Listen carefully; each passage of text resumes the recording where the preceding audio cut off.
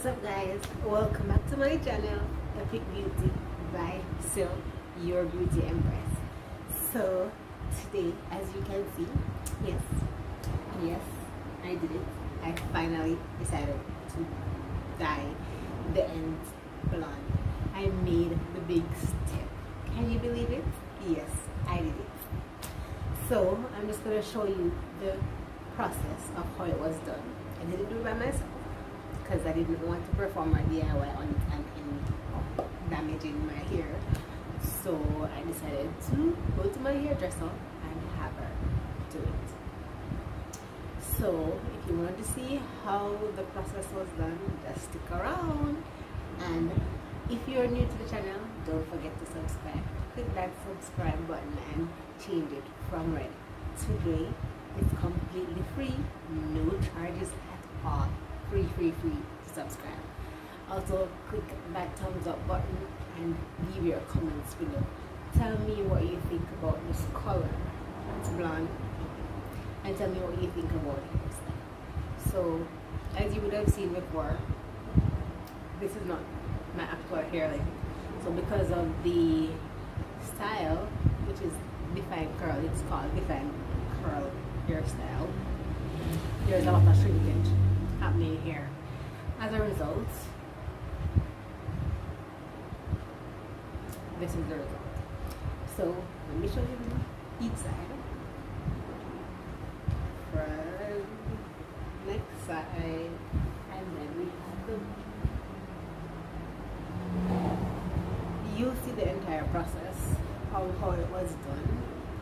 So sit back and relax and enjoy the journey.